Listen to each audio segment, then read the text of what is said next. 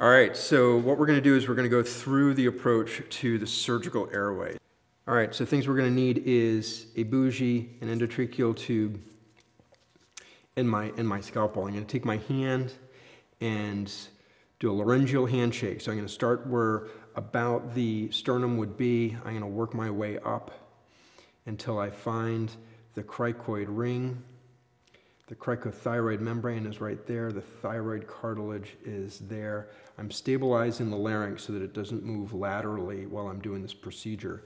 Each time I pick up my finger and put it down, it should land right back on my cricothyroid membrane, which is what I'm shooting for.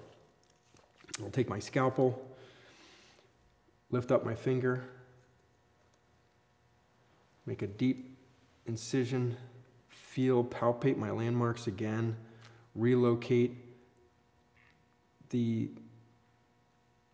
cricothyroid membrane, make a single incision,